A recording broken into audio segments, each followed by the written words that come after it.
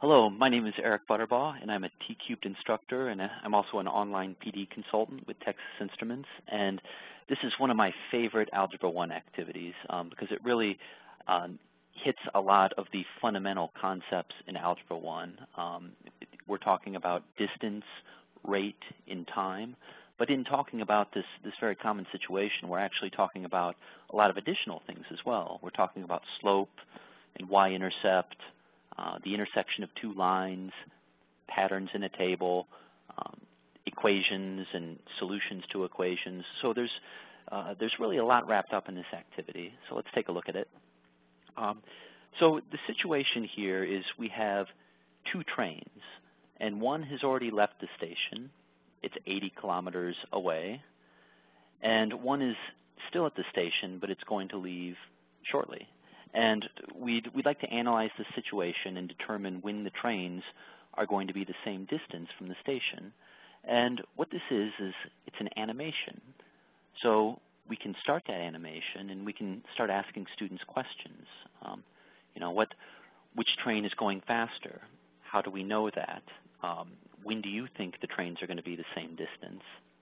And what the simulation allows us to do is we can actually pause it when they're the same distance. Didn't quite get it? There we go. Right, so this is showing us that after 2 hours, the trains are the same distance away. And what we can do is we can not only consider this simulation, but we can look at a graph of this situation. And that's a really, really common algebraic tool is looking at a graph. So we have the same simulation. We've got train 1, which is in blue, and that is actually in blue on the graph. We have train 2 in brown, and students can see that those initial conditions appear in the graph also.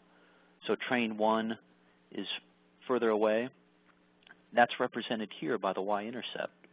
Train 2 is still at the station. That's represented here at the origin.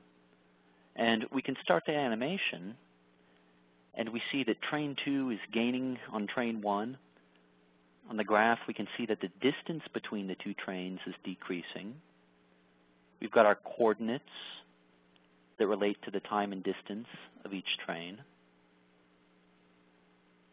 And we can pause it at that solution, and that's actually the point of intersection on the graph. And that's a huge algebraic concept because we've solved an equation, and we've done it looking at a simulation and looking at a graph.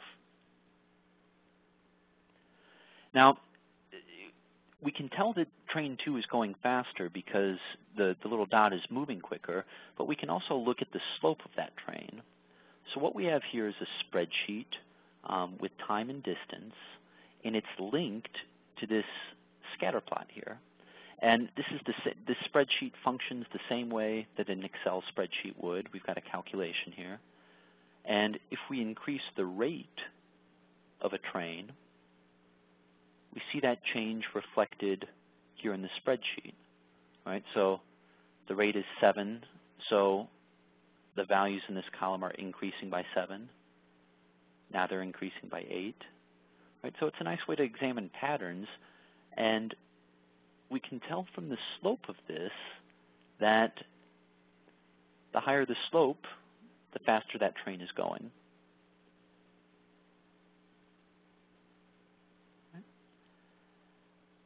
And finally, we can bring it all together with the graph and the equation. So what we have here is a movable line, right? And you can add that movable line if you don't have it by pressing Menu, going to Analyze, and Add Movable Line. And once you've done that, you've got the equation of this line. And if we look at the speed, which is this value that we can change, we see that it's the coefficient in this equation. And if we increase the speed, we see that that slope is getting higher. If we make the adjustment in that line, we see that that speed matches this number in our equation, which is really, really a big idea in Algebra 1. So again, it's my favorite activity because we're talking about linear functions, slope, y-intercept, and we're actually solving equations